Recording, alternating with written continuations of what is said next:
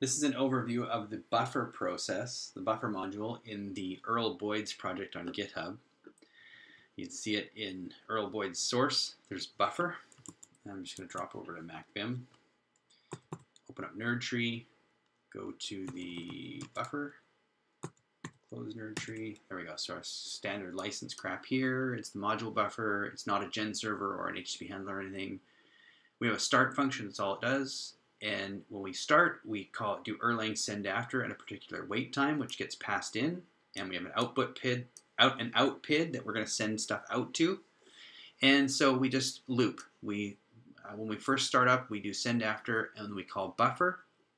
And we create a new dictionary to hold things that we're going to buffer, and the amount of time we're going to wait, and what PID we're going to send out to. So buffer takes those arguments and just drops right into a receive call, and when it gets an argument send that we told it to send after a while, it will call send with the output PID and whatever its buffer holds, which will be a dictionary, and then we'll call send again after a certain while, and then we'll call buffer to receive that call. So send it out and then wait to receive it again. If we get stopped, we just stop. We don't recursively call anymore, so this process will just end.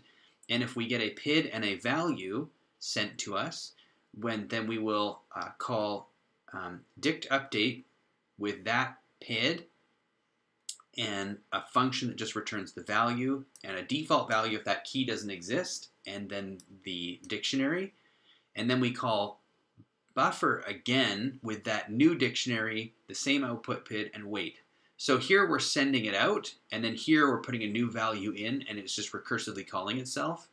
And when we go to send it out, we send the buffer, and we say what output PID we want to send it to, the buffer, and we go dict to list to get all the key value pairs. We take all those values, we JSON encode, we take all those values, and we put that in a tuple with the name objects, or the tag objects, objs, and then what canvas we want to draw to, and we're drawing these to the Boyd's canvas, so we're buffering up all the Boyds that we're going to draw, and we JSX encode that. So this would be an object with two fields. One's canvas and one is objects, and then objects will hold a list of objects that are tuples that each have a Boyd in them, and then the Boyds create their own tuples to send to this buffer, and then we just send that out to the output PID. And the way I've got this set up, this out PID is the WebSocket handler.